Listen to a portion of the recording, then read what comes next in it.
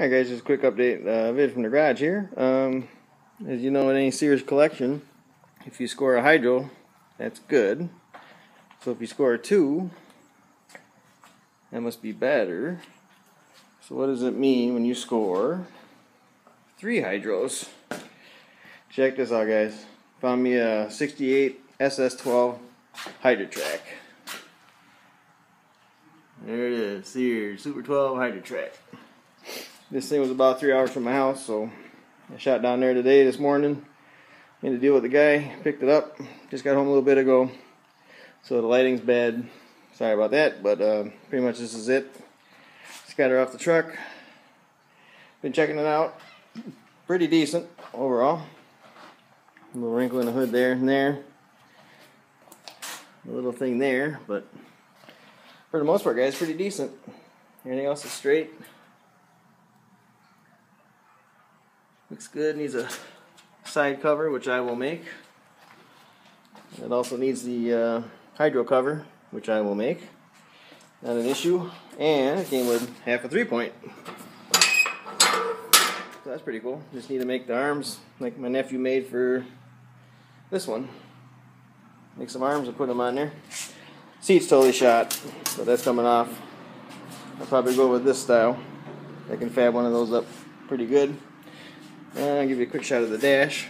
Can block some of the light here. Amp meters shot, so I'll have to get a new one of those. Scrape that off, don't know what that meant.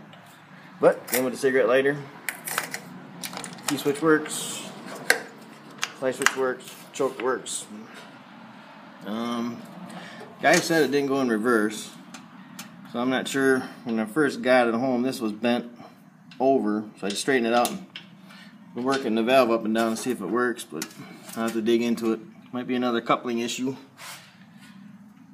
But the shift plate ain't too bad.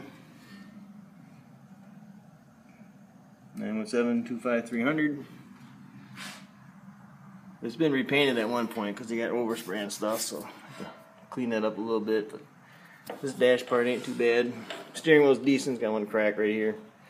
Other than that, it's straight though, not too bad. Hood's straight, other than the front spot and the rust, but the fenders are good. Everything else seems decent, so they said it ran, so I'm going to have to look into that tomorrow. I don't know when it's the last time it's ran, but they said it ran. It's going to need a spark plug going over. Still got the glass bowl on it here. I'll take that off. I'm going to have to get this off and put the right belt on and get this back into the bracket there. But yeah, guys, all in all, pretty decent machine. Tires are kind of dry rotted, but they're all holding air, so that's good. So you don't over grease your wheels as you get that. That's pretty much it, guys. That's all I know. Pretty tired. It's been a long day. Smells like varnish. So there we go, guys. Just want to show you the new score.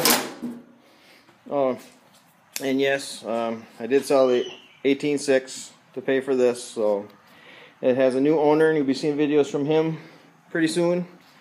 MBYR31 bought it because he wants another owning powered rig for his plow, so Maddie was gracious enough to buy mine so I could go get this. So thanks again, bud, and you will be able to get this, take this for a burn hopefully by your party. I'm gonna try to get it going by then. So alright, guys, there we go. Rooney now has 3 hydro tracks. So haters are gonna hate, but I don't care. I love it. This is what true collecting is about, boys, right here. Talk to you later.